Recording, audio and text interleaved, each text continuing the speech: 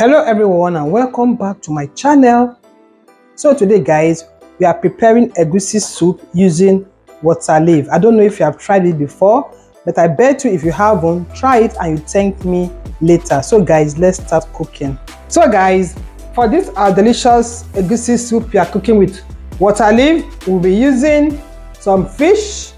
We are using smoked panla fish and catfish. They are in there together. Of course, blended melon seed, which we call egusi in Nigeria. Then some stockfish fillet, cooking palm oil, salt, crayfish, bouillon cube, and of course our washed water leaf. So guys, we'll be using goat meat, which is already cooking on the fire. So let's get cooking. So while waiting for the meat to get cooked, let's get the water leaf ready. When slicing, you don't have to slice thinly. Let it be a bit of chunk because in the fire it's going to wilt. I bet you if you try using water leaf for your egusi soup, you're going to thank me later. You can see how I cut this. It's not too tiny. Just keep cutting like this until you are done.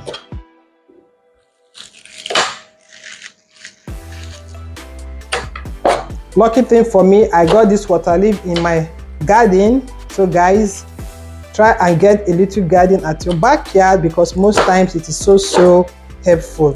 You get to wash your water leaf the way you want to wash it, not the one they cut in the market that we still have some sand and some crawling things in it. So guys, I'm done cutting the water leaf. Let me go and check the meat, then we'll now start the cooking proper. So you can see the meat is cooking. I had to add the panla fillet to be softened. So now they are cooked. I'll take them out, then we'll now cook because we are going to use the frying method of preparing egusi soup. You can see the pot is empty and it's dry, so I'll pour in our palm oil.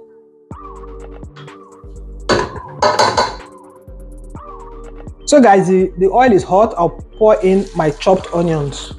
Okay. So allow the onions to fry and fry and fry until it is well fried.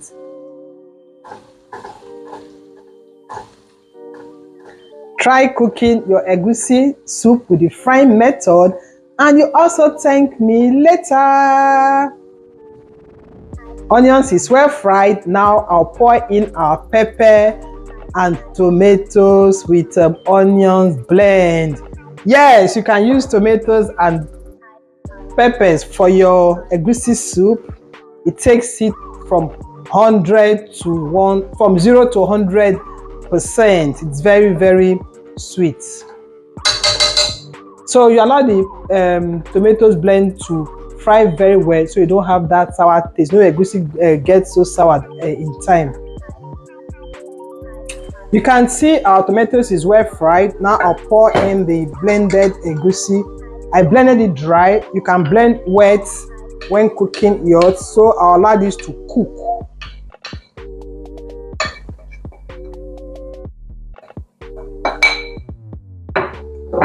I'll add in some crayfish before stirring everything together.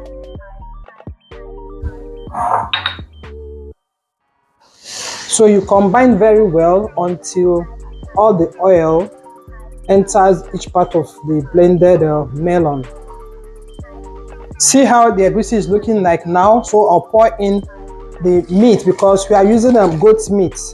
We're using goat meat and then panla fillet. That's what's inside there. Then I'll add in the dry fish and the smoked fish. Then add in water I used to wash the blender. Then I'll cover the pot and let it cook some more before I add water.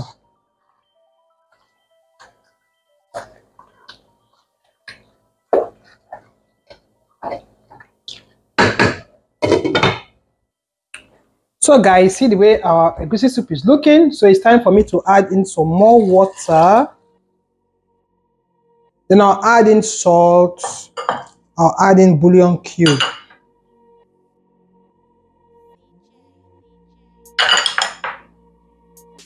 So I'll add in the bouillon cube. Then I'll combine everything together.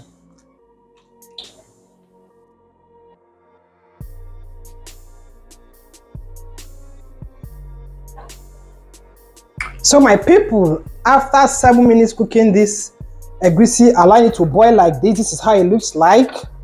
At this moment, the aroma in my kitchen is so amazing. This can go with fufu, any swallow of your choice. Some can even take this with their rice. I've seen someone that uses egusi soup to take rice, so you can also do that. So at this point, I'll now bring in the odogu of this soup, which is our water leaf. Mind you, you can use any leaf of choice, but trying this one, you thank me later. And I'll add in some more crayfish for more taste. I'll combine everything together. I won't allow it to cook for so long so the water leaf doesn't overcook. So this is what we have like this. Guys, please keep sharing my videos and keep liking. Give the video a thumbs up. Follow me on all social media platforms, please.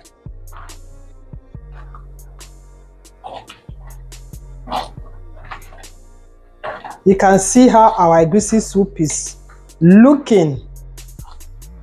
You eat with your eyes first, and I beg to tell you that I know you are eating something good with your eyes.